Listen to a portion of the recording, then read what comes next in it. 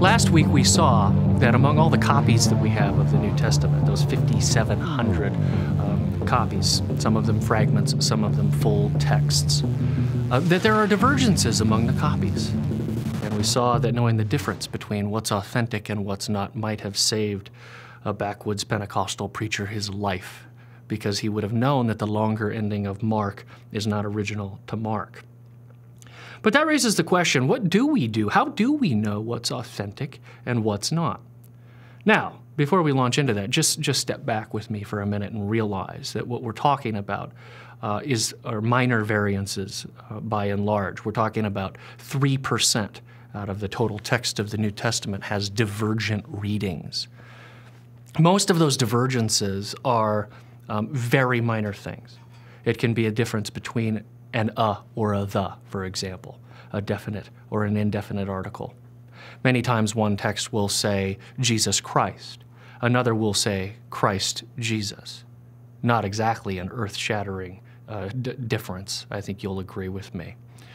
But sometimes there are trickier differences between texts, and it's hard to know what would truly reflect the original versus what has been altered or changed. There's an entire science, an entire discipline that is dedicated to figuring out between discrepancies in copies what truly reflects the original, and it's called textual criticism, and it is a fascinating discipline. And to just give you a flavor for what it entails, I want you to imagine something with me. Imagine that you are an elementary school teacher and you have a classroom full of 30 kids. And you're the teacher. And you go up to the whiteboard. I was going to say chalkboard, but it's all whiteboards these days. You go to the whiteboard and you write out a paragraph. And you assign the job to your students. I want you to copy down the paragraph. Look at the whiteboard. See the words. I want you to copy down the paragraph. And you collect, at the end of this exercise, you collect all of these copies of your paragraph. And then you grab the eraser and you erase what's on the whiteboard. Now what you have are 30 copies of your paragraph, but you know what? These are elementary school students. I bet those copies have mistakes in them. I bet you one of those kids spelled cat with a K instead of a C. I bet you maybe the punctuation got altered in some of those copies. I bet there are differences in those copies. Hey, they may be 97% accurate as to what your paragraph was, but there are minor discrepancies and differences. Now, I want you to imagine this. Mrs. Smith from down the hall, another teacher, comes into your room and you give her an assignment. Mrs. Smith, I want you to take these 30 copies of a paragraph that are all copied by these 30 kids. And there are discrepancies, there's differences between them. And I want you to put those copies out in front of you, and I want you to tell me exactly what I wrote on the whiteboard. This is a fun exercise, you see. We've got the distinction, as we talked about a couple of weeks ago, between a manuscript and a text. I've lost the manuscript, okay, or the manuscript has been wiped clean. It was on the whiteboard. But now we have the text. We've got copies of the text. Do you think Mrs. Smith, looking at those 30 divergent copies, would be able to tell you exactly what you wrote on the whiteboard? The answer to that question is yes, she would. You see, because not every kid is going to make the same mistake. One kid might spell cat with a K, but you know what? The other 29 spelled it with a C. That's going to tell you something important.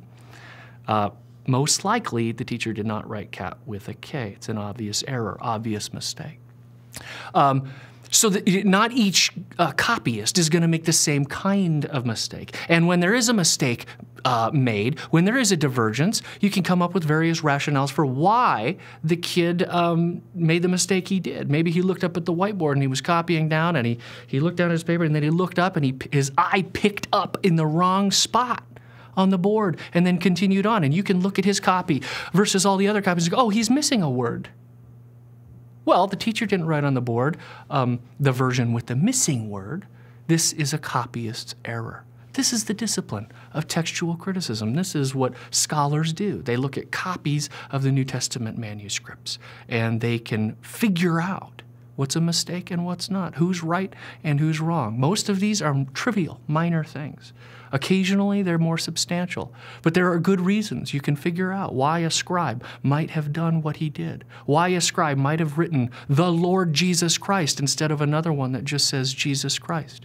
Maybe because he wrote during the height of the Byzantine Empire, where maybe he wrote after the great period of the 4th century, where the deity of Christ was the big issue. And people started talking in more reverent tones about Jesus. So an earlier manuscript said Jesus, and this scribe says, well, that's kind of irreverent. It's the Lord Jesus. And he adds it.